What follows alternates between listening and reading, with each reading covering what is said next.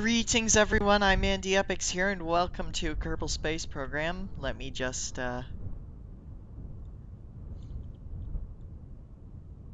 get this back around to the morning side.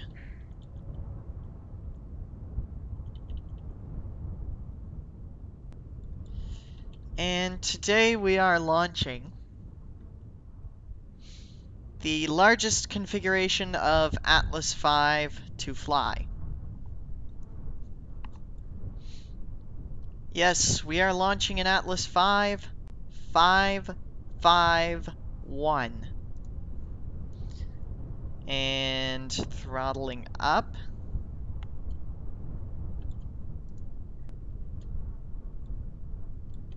Ignition.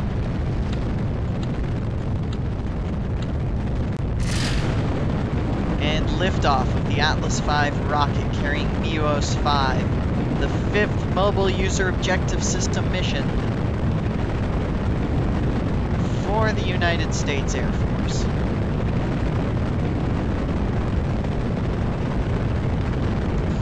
MEOS significantly enhances communications capabilities for our nation's leaders and warfighters. That's right, today we are launching the 5th, yes, that you heard me right, 5th Mobile User Objective System satellite. This is the on-orbit spare that the MEOS system has.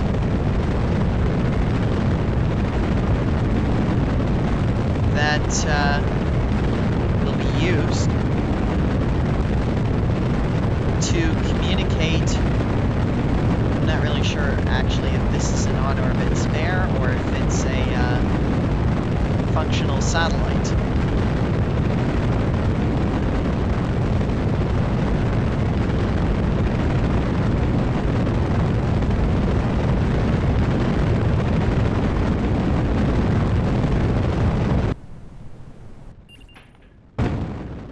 Now we're aiming for a 70-kilometer parking orbit.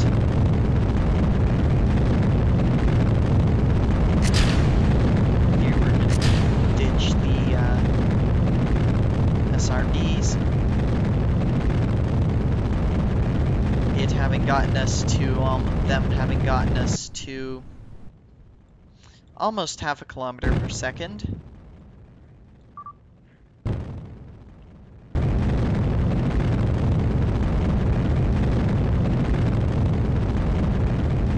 Then at around 38 kilometers altitude, we're going to ditch the fairing, having throttled back the RD-180 main engine to 70% or 60% thrust. Sorry about that. I had a final today, so my mind's not quite on Kerbal mode. But at around T plus 3 minutes, I'm not really sure what the flight event, when this event takes place.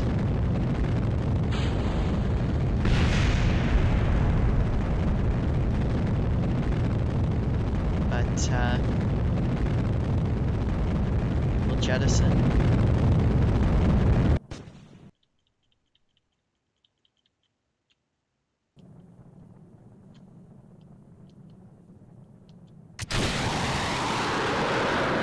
First stage will separate, and then 8 seconds later, the Centaur engine will ignite. This is an RL-10C1 engine, even though here it's an RL-10A4.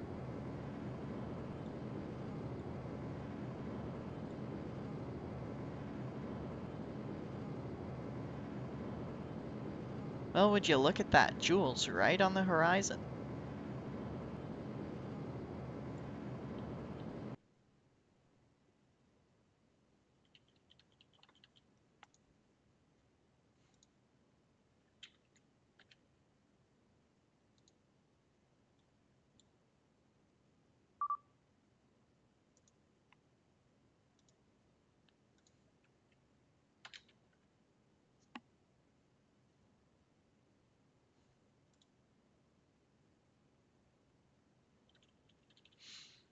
The plan for this high pitch angle is to increase the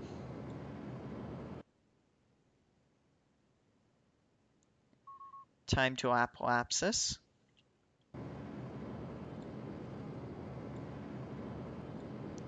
And it's back up. So we're gonna set the climb angle to 10 degrees.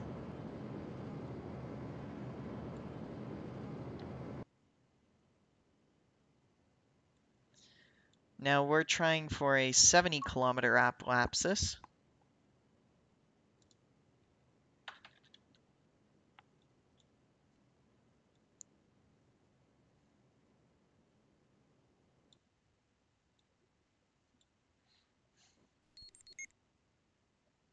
Now we seemed to have entered a pretty stable orbit, or at least a orbit. This is the MUOS payload. It's got its 2 antennae, one dish there, one dish on the top.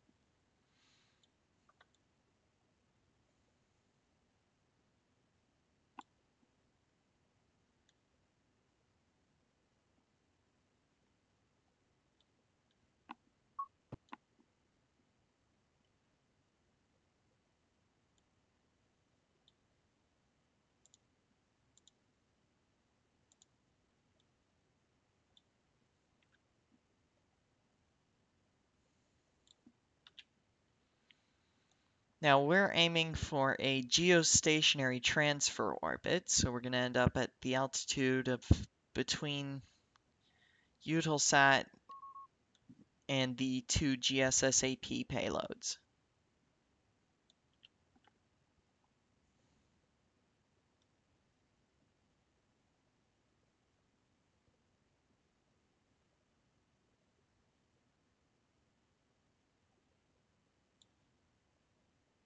There's Minmus in all of its deliciously green and minty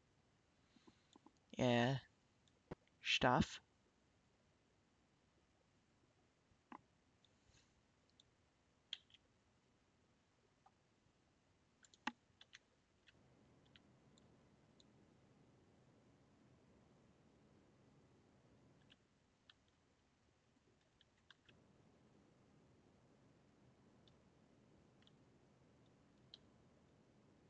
Now we're trying to do the insertion burn.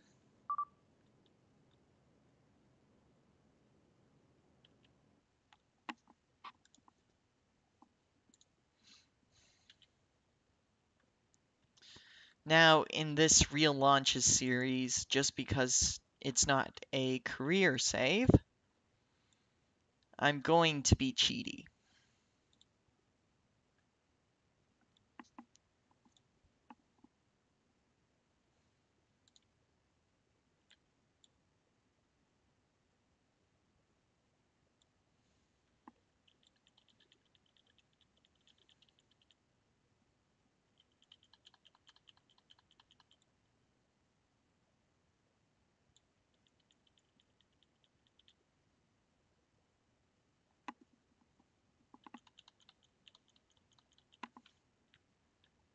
And now that we're above 70 kilometers,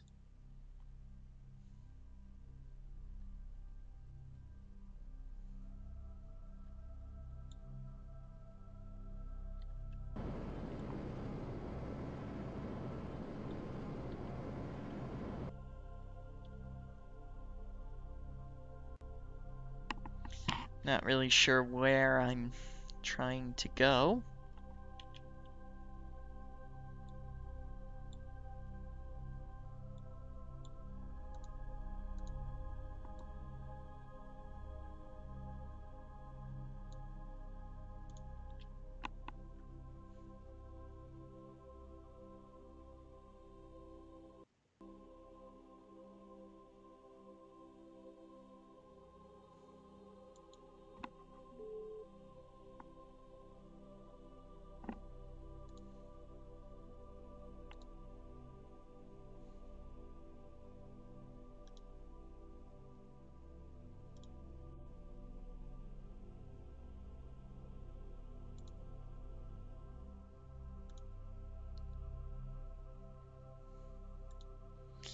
going to try and circularize at 80.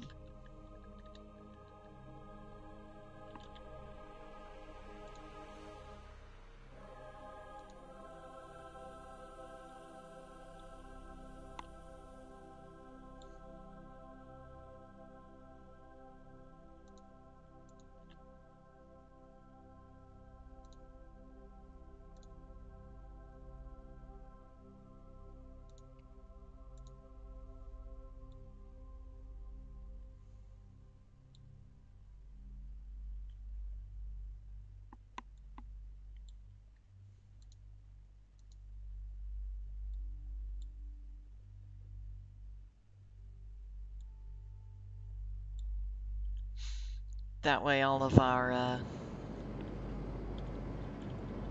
parking orbit aligns.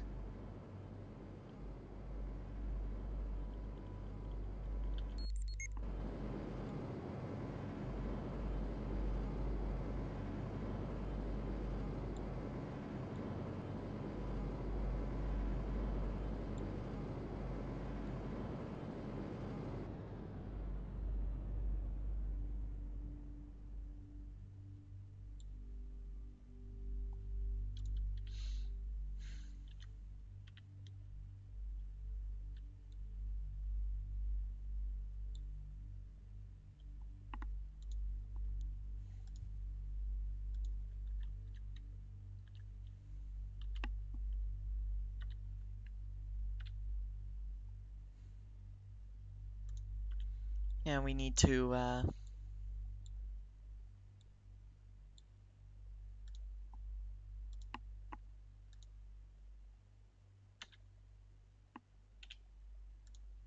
after 3 minutes, we're going to aim for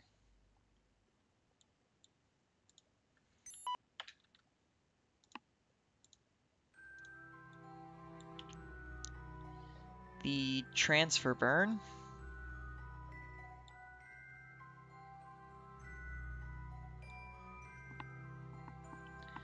After the transfer burn, ULA's part of the mission, I believe, will be concluded. After the Atlas transfers. Now, the real mission will include an inclination change. I just didn't feel like putting a launch site up at higher latitudes.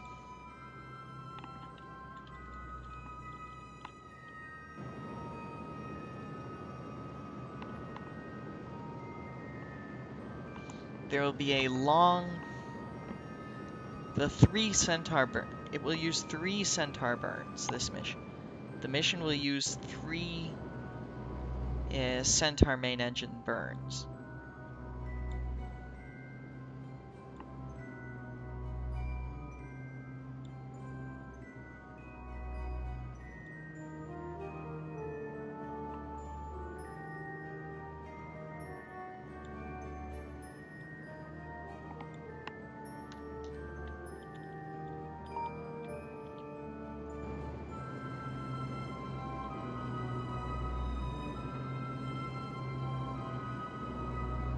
Now, the RL-10, I'm not really sure how many ignitions it has.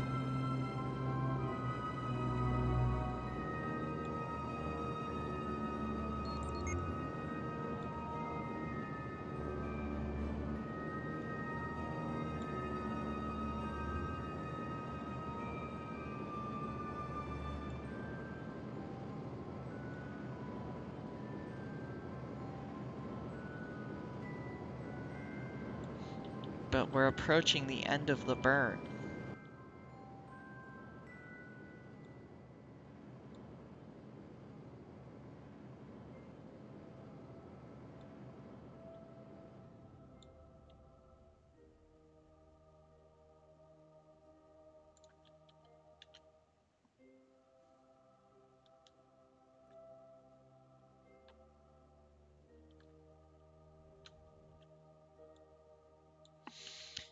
So now that Muos has been to geostationary, Once that's done, the centaur will begin a slow spin. Yeah, I said slow.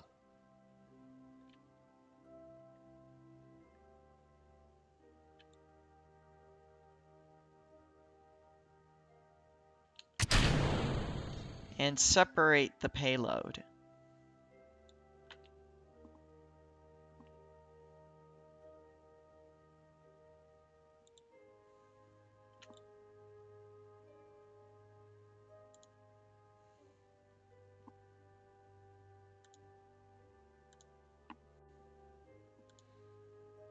Now we're going to circularize at an altitude of 2863.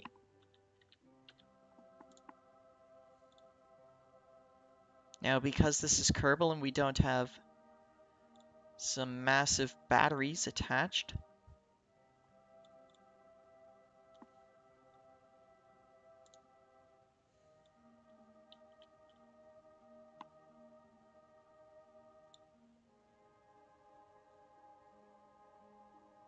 I'm going to deploy a solar panel.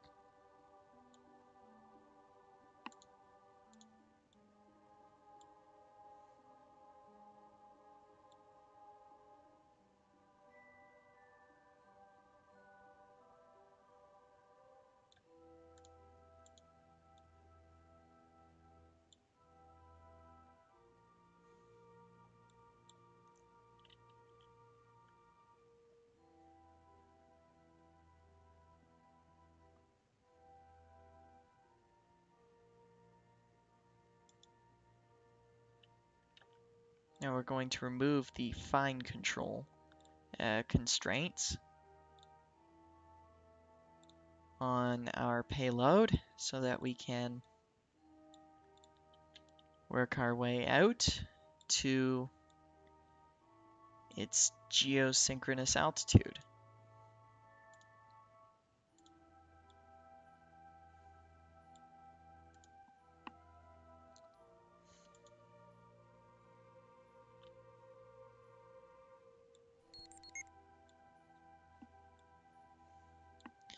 Front view of the payload. I like that. It's a nice view.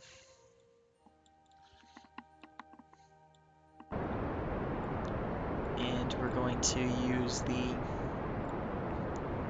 small injection engine on board the payload in order to inject ourselves into the geostationary orbit.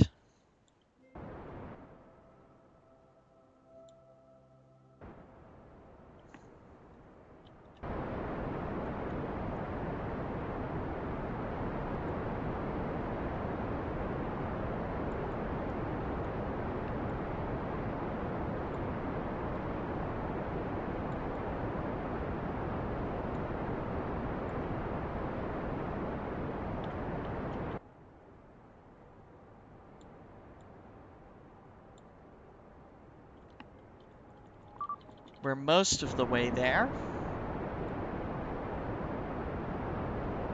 Right along the day-night terminator of Kerbin.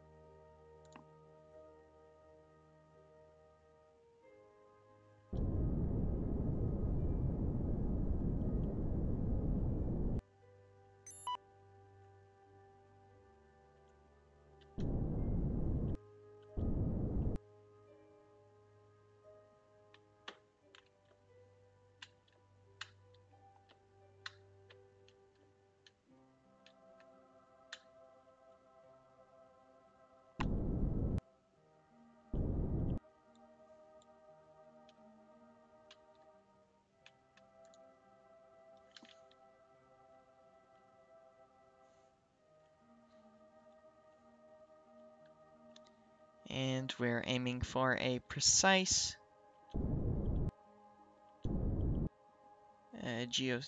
Well, not super precise, but just precise geostat orbit. But anyways, I'm Andy Epix. You've just watched the launch of MUOS 5 in the Real Launches series.